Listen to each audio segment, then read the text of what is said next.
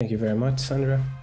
So, hello everyone. I'm Valter Fernandes. I've been working with Scala for the past 5 years and a little bit more. And it is actually my first opportunity to present at Scala Portugal. So I'm super excited for that. And I'm very, very thankful for the invite, Sandra. Once again, thank you very much for that. And just to give a bit of context, so I work for Carpe Data, which is a big data company which leverages data to produce some kind of business value for insurance companies. So we're part of the insurtech market. We're headquartered in Santa Barbara, California, USA, and we have an office here in Lisbon since 2019. We're close to 150 employees, with 50 of those being here in Lisbon. So we're a third already here in Lisbon. And that's very cool. So as to what we do, if this was a pharmaceutical ad, I'm going to try to do it in 30 seconds. So essentially what we do is we'll leverage web and open availability data online. So think of social networks and reviews, websites, and alternative data. So stuff like cell phone usage or email usage or certain types of availability open data from government and stuff like that. And then we just produce products which allow the insurance carriers to identify or predict certain behaviors or just integrate in their processes, automating stuff and becoming more efficient and more performant. So that's it. That's all we do. But right now you're probably thinking, okay, cool stuff, but what is this talk really about? So the title that I gave to this call is actually a new kind of magic or a different kind of magic. And I'm going to go into the topic of changes right now. So let's first talk about changes in our careers. So this is a very open topic, and probably if we were all inside, I would ask you, please give me some words that I can put in a board and we'll talk about them.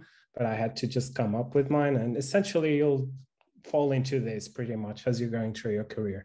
So you change your employers, probably the core business changes dramatically, your team, your role, your project will change a million times probably. The technology is always evolving, so you always have something new coming up next month, next year, something like that. But technically, we tend to stick around the same programming languages for quite a while. And a good example is we have a lot of folks here which just done Scala in their lives, and I'm super jealous of them because I had to deal with stuff that wasn't that pretty, believe me. So in terms of those changes, even Scala, so such a pretty language, did change along its way. So it not only evolved from its first version, now we're not up to version 3, right? But it also changed in the stuff that it was used for. And that's actually that big change that we're going to talk about today, man.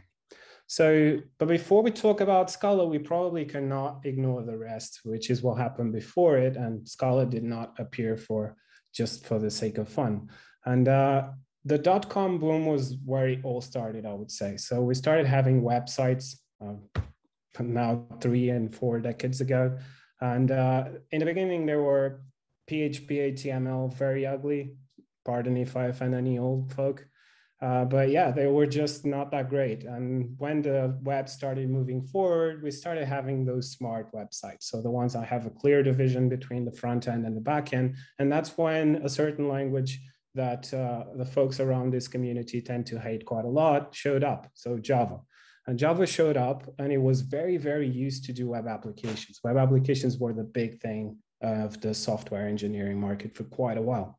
And Java came with a lot of stuff that was very cool. So the JVM, where we could execute it everywhere, all the server tools, so Tomcat and stuff like that, which became deprecated nowadays, was very useful back then because we could run the applications inside of it and put our website somewhere running. And all the frameworks that came after that, so think of Spring and other more recent like Play, or even the ones that Scala created like Lagom and stuff like that, they do originate from this progression, if you want to say it. So when Scala showed up, if we think about the production usage of the language, it was inside this box.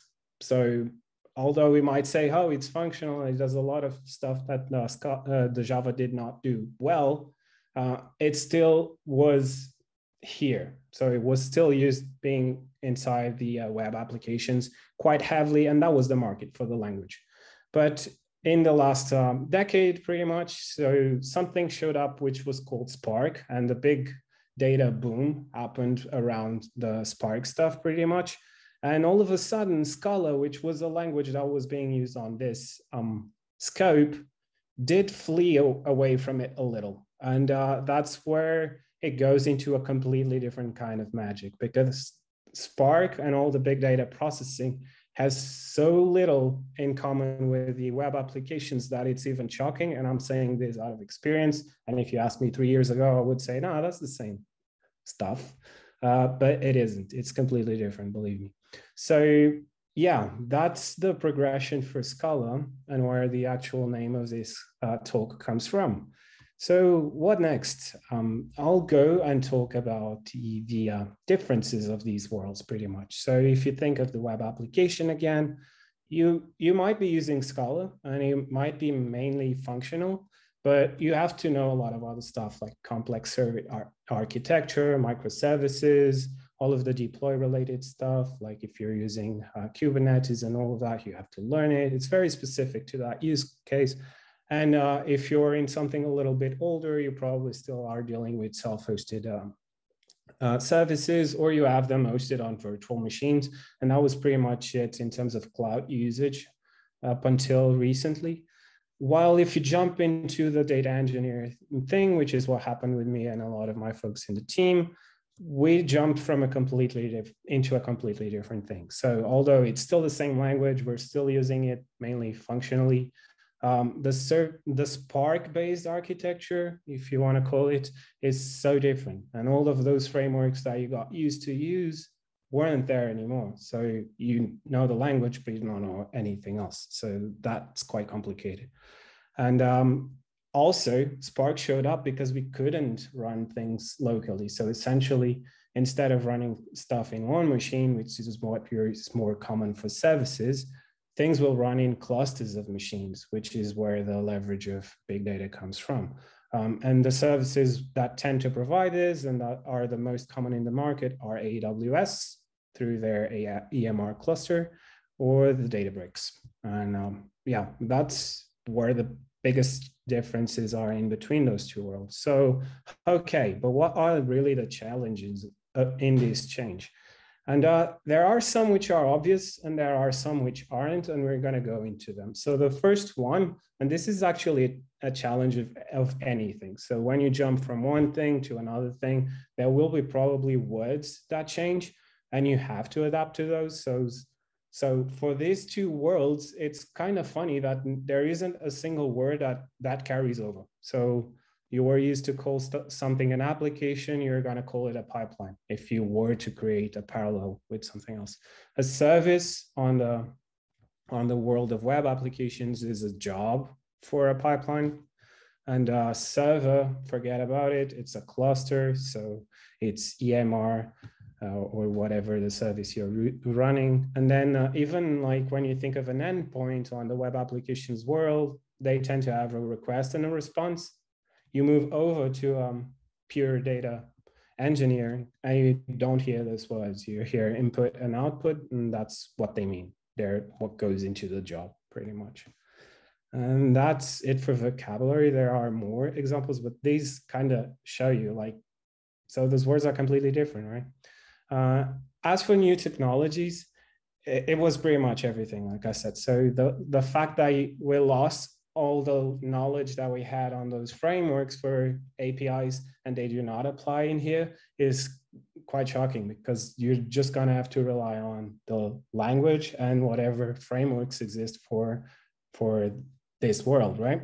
But let's first talk with Spark. So Spark, it's very heavy on configurations that you can do. And if you check the documentation, you'll be shocked at how many there are, and just all these configs and cluster management for whatever hosting service you're using is a job for one person to be expert on in years of experience. So it takes a lot of time to learn all of those nuances and to be able to fine tune jobs and all of that. It's a very, very complicated thing.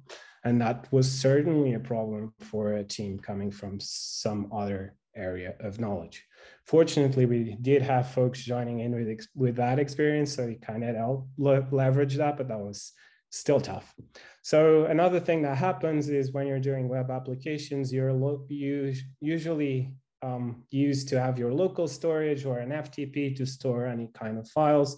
While for the Spark stuff, you're certainly store it somewhere else on the cloud. So for our use case, we were storing everything on S3, which, by the way, it's not even a file system. So it has a lot of nuances, and we had to learn those too, and how to use it without running into small issues. Then even the simple fact that you want to check something on your data to find a bug, it's so easy when in a web application to just open your SQL server or whatever is the provider of data that you have, run the query, know the answer, and then do the rest of the work. As in here, if you have your files sitting on S3, you're going to have to crawl them, make them into a tabular version of the file. And then with Athena, which is a version of Presto that AWS coined with their name, allows you to run SQL queries, which is cool because at least all that knowledge that you had of SQL, you can still apply it. Some differences, of course, but you can still do stuff with it, which is nice. It allows you to explore data. It's slower though. The volume is higher, it's expected. And it's expensive, by the way. On the other parts, so I have an outlier point in there. So I'm talking about Spark, and all of a sudden there's a point there mentioning other stuff which is related to APIs. So of course, we don't produce data for the fun of it. We also have to sell it. So one of the ways that we sell our data is through APIs, which are essentially search engines. And since we were on this path of going completely serverless with everything, we decided to also do our APIs with serverless approaches. So we went with a combination of API gateway and AWS Lambdas, and we did our own. I'm going to talk just slightly of the challenges that we had there and some of the solutions that we came up with as well. Okay, so isn't new stuff the typical challenge from any job change? Well, yeah, until the no one has done before shows up. So as you saw from the previous presentation, fortunately for some areas of knowledge, someone has already done it. So you go look online, find the solution, import it into your project, you use it, great, everyone is happy in the end. We did run into this unhappiness of finding out that no one had done it quite often, unfortunately, and we had to pretty much just do it ourselves. And I'm going to talk about that, those stories there. So examples, of course, that's what we're here for. So there is one big problem with Spark. So Spark is a framework, but it happens to be a framework on a very bare level. So there's still a lot of extra framework layer or abstraction, if you want to call it, that is completely missing from the environment of the Spark libs, if you want to say. So just topics there that motivate this necessity is the fact that if you're doing something that is going to be run on Spark, you're going to have to deal with creating Spark sessions, dealing with the configs, and going through the whole document to find which ones you want to run depending on the environments you're going to use and all of that. It's a lot of work just in there. So there isn't any like pre-templated thing that you can use. And that's sad, in my opinion, because it does make a lot of people do the exact same work. And then on that note, repetitive things. So there's a lot of parts of the code, and I'll show some examples right straight away, that you have to repeat if you do a Spark application or a job for Spark multiple times. Them being the reads and the writes, so you have to kind of hard code them, and you have a lot of common operations that you end up doing multiple times, and you soon figure out that the Spark dictionary of operations is kind of bare and it needed a bit more. So we kind of abstracted those and made them available inside the company so that we could at least do it just once and use it everywhere. One last part where Spark, and this is not really a Spark fault to be honest, but we still put it on the same bulk, is the fact that then you have to put these applications running somewhere. So these artifacts that you produce, they have to run on that cluster that I mentioned. And you have two approaches that can do that if you're using AWS like we are. So either you use the AWS SDK and you create the code very pretty on a main, you click the run button and it's going to run for you, or you go through the CLI approach, which is you're going to have command line interface. So it's very big bash script with everything that needs to go into the call of that job. And you push them through a console, it reaches the cluster that you add up, and it starts running on that cluster. So for that, I'm also going to show a few examples of where we were when we were in prototype phase and how fast we run into the fact that there was no abstraction when we had to create it there. Okay, so as to Spark, so this is actually an example of 2019 code that was in Carpe, and this was on a POC project that we were doing with Spark. And of course, I anonymize everything, so don't look at the weird names; they're intentional. Yeah, it already had some abstraction, to be honest. If you look at the header of this method, you'll clearly see that it followed some kind of trait or pattern, where you have this run method, which makes sense in name, that it's going to get an in, which happens to be the input path to the file, and the out, which is the output folder where you expect to drop the result. And that Spark session is at least in there as an implicit. So it means that we were already sharing that Spark session through all our jobs, even though we're calling multiple jobs. So that was already one abstraction we had done by then. But you don't need to go very far to notice that there are things here which weren't efficient. So you notice those logger message, that's the first thing. Although they are generic to actually check the class name, they were pasted there. So if you were to repeat and do another job, you would have to grab that logging and put it again there on the other job, which is probably going to do the same plus something else. So not efficient there, right? Second thing is, if you look at those encoders and those case class names, it's hard coded because it was necessary. If you were to do code like this, you would be forced to put those tight coupled on the job, which means that if the job needs to change to using something else, you would have to go and change in the hard coded parts. But it's even worse if you look at these JSON in, JSON out on the left side, most left side of the red boxes. They're hard coded to read JSON and write JSON. And if you need to switch, for example, to Parquet or something else, you have to come here, change the code, redeploy, and run again. So that's not flexible enough for something that goes into production and where you just need to deploy it once, use it forever, or until the new version comes out, right? So that was clearly a problem we were missing in terms of the Spark framework. And we couldn't find it online back then. There wasn't anything that was doing all this layer of abstraction and we could just import and use. So long story short, we had to build it, right? And we came up with this funny name, which is Spark Core, which is Spark-Core was already used by the Apache Spark. So a funny guy in our company said, hey, why not Spark Core? Is the version of Parkour on Spark. So it's the ninja version of Spark, and everyone laughed and we just adopted the name. And that's the name of our framework for Spark. So this snippet of code is the refactored version of that previous job.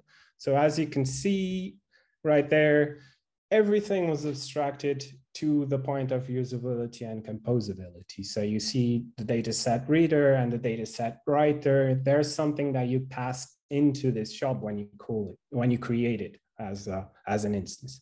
The same goes for the read type tags and the write type tags, which are motivated by the fact that Spark uses reflection. I know, I don't like reflection either, but it's necessary for this case. But anyway, they're there, and you just write them once and they're there forever pretty much.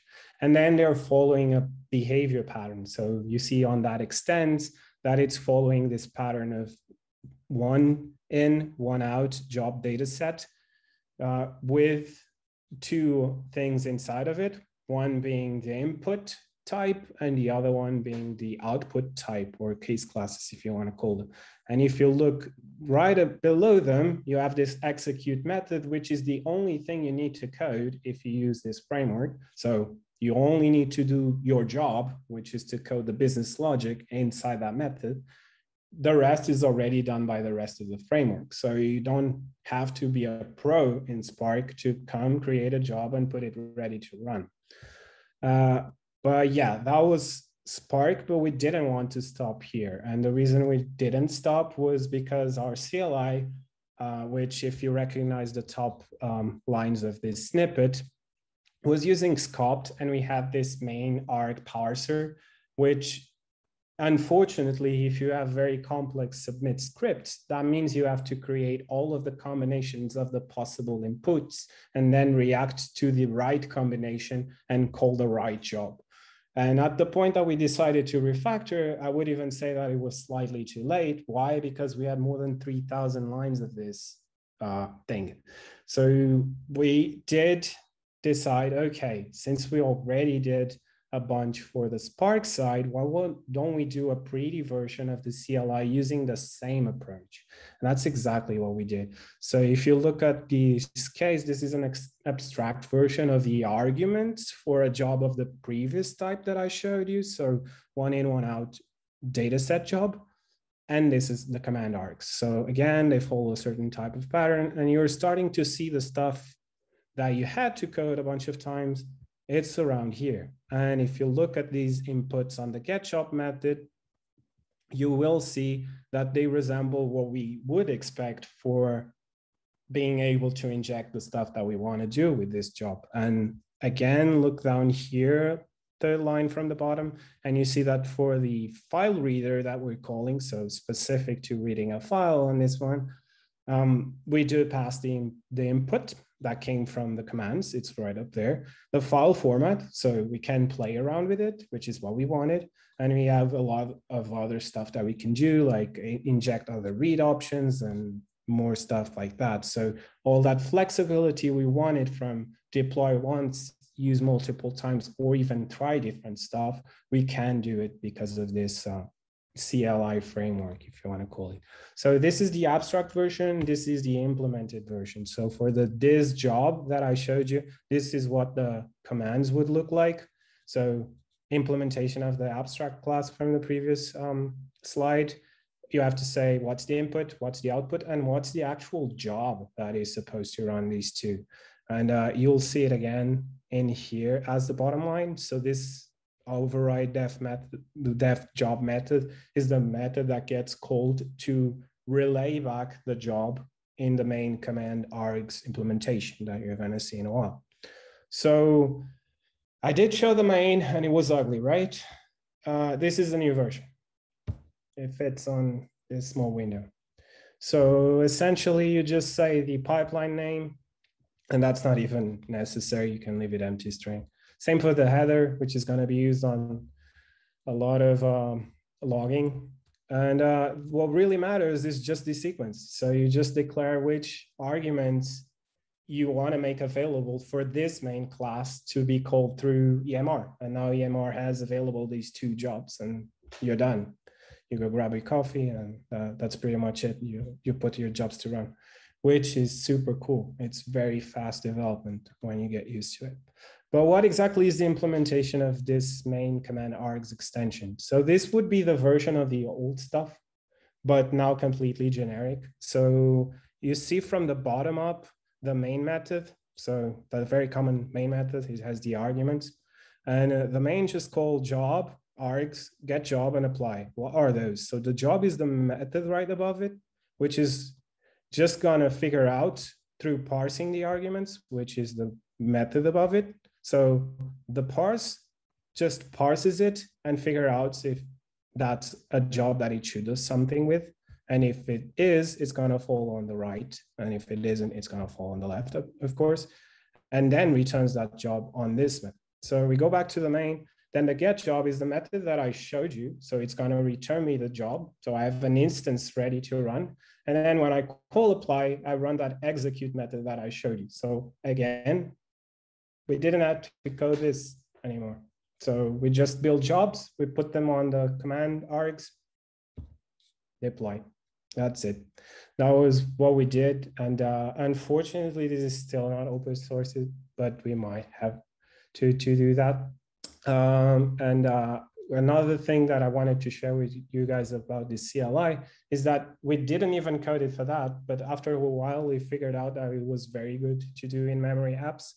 And you can see from the bottom here, this arg.getJob. You see in here that we're just passing the actual arguments in this in-memory application. And then we call the same thing that was on the main, and we're able to run this job in memory, and we didn't code anything for it. It was already coded when the developer did the work for actual production job. So it becomes available to be used elsewhere, which is super fun. And we're gonna extend this usage and probably make it part of the library as well. So yeah, you're probably thinking, dude, just read, and I'll probably do that. Just 2 seconds, and then I'll move to a new topic. So now, what other thing is really tough about big data? It's testing. It's quite hard. So not only because the production volumes are stupidly high, we go a lot of times above the thousands of millions in order, where if you try to just create a sample to do your test, probably your sample is so small that isn't even representative of the actual data, because there might be so many combinations that you don't get those in that sample. And even when you do, even if you did half of the data, that doesn't guarantee that there isn't a very weird wet edge case on the last or second half of the data. So catching edge cases, doing tests for Spark applications, which have so many fields and so many combinations of fields, is hard, really tough. Then another thing that happens is like you come in and you're like, yeah, I was using TDD and that was awesome. And then all of a sudden people are like, but yeah, what? Are you gonna write manually the output that you expect out of this? Of course you don't, because your output is gonna have 100 fields, and no one in their perfect own mind is gonna code 100 fields to then test if it got the 100 fields, because it's more likely to get it wrong when it's creating to test than actually when coding the thing. So yeah, it doesn't work, unfortunately. So we had to do behavior-driven design. And even there, so by behavior, I mean, if a job is supposed to transform a certain field into something else, we can test that through reusable behavior-driven design tests, but we still cannot do that for a lot of fields. Why? Because each input type has different fields than the next, and those behaviors are also different. So it forces us to recode those tests again. And that's where we lose a bit of time. Necessary, sure, but we wish we could be faster, and that's something we still have to improve a lot on. So again, I was talking about that example of like creating the output manually. Since we didn't want to do that, we created a small app which just gets a JSON line and converts that into a case class that we can then just copy paste and run the test. It made things faster, sure, quite a lot, but it's still painful to do.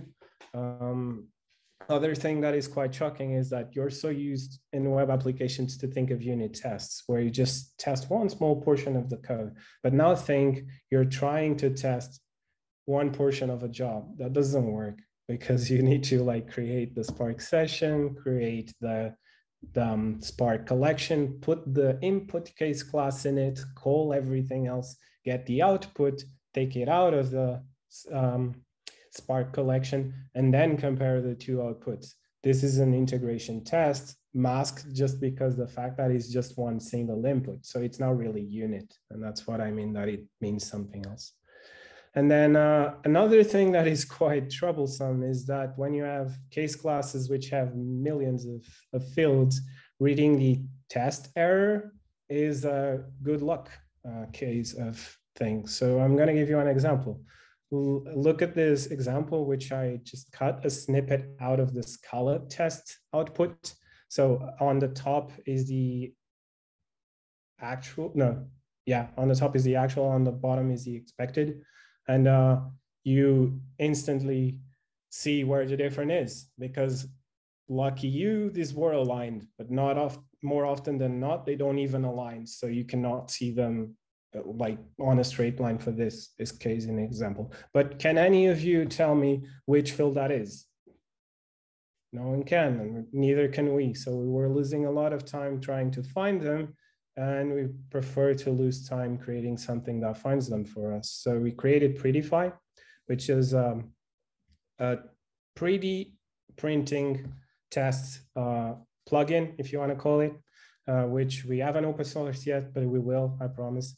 This is going to literally tell us like address.city was expected to be some Lisbon, and we actually got some Powell. So instantly it gives you that clean message, which you can just go address either on your code or on your test input and output to make the test pass. So a lot of time is gained just by this one small live quality improvement. And we're very glad we did it, and we want to share it with everybody.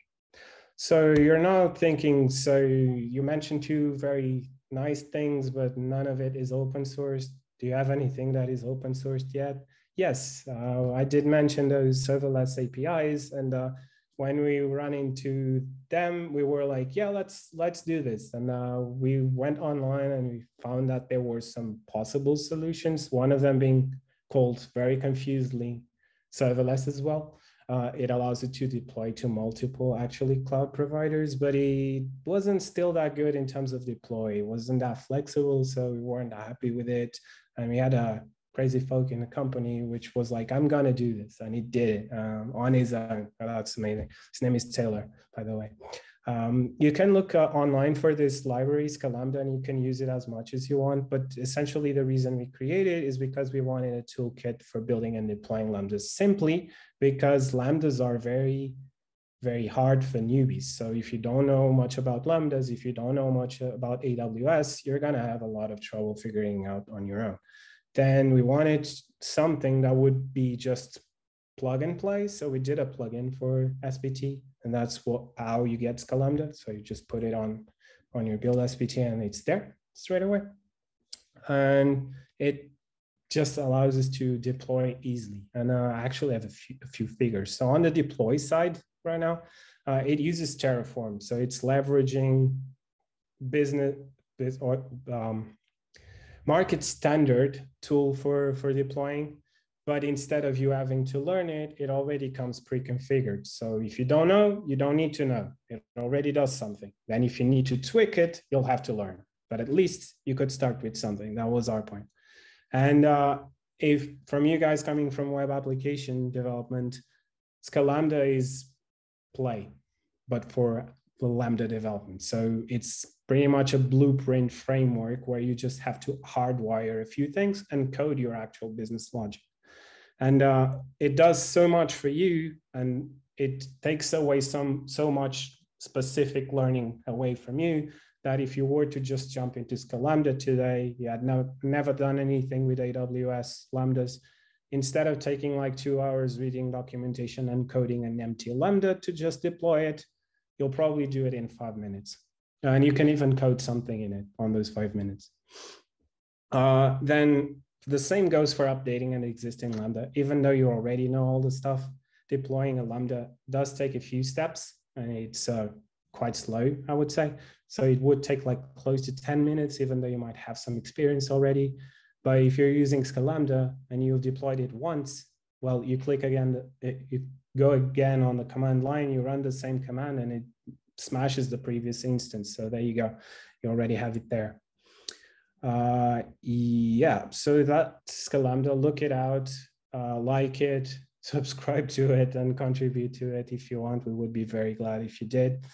And now, before I finish, the most obvious thing, of course, we're hiring. So not only we have a lot happening on the data side, which was my focus on today's presentation, but we also have a lot of stuff going on the app side. So doesn't matter where you come from or where you want to go, just reach out to us. We're having a lot of open and new projects. So we have even positions for possible devs or tech leads. So reach out and we'll see what we can do. And for the fact that we're a data company, of course, we have a lot of focus on the data, and we have a lot of data analysts already in-house. And when I mean a lot, it's past the 20, I think, last time I checked. And we're still looking for a few more. So reach out if you're a senior on this area or related areas like BI. And then again, I did mention how hard the tests are for us. And we barely have any time to look at that in depth. So if we were to get very good software engineers that wanted to just focus on creating test framework for everything and making everything very, very reusable, they are more than welcome. So test engineers is something that we've been looking for quite a while. And please reach out if you want to join for that. But in parentheses over there, there's more. So if you see that website there on the right, do go and see if there's something that could interest you to join this amazing team that we have. And also, last but not least, our HR manager in Lisbon is Lisa Freire. So if you look for her on LinkedIn, you can also go through that path to try and be hired at Carpe. And that's it. Questions?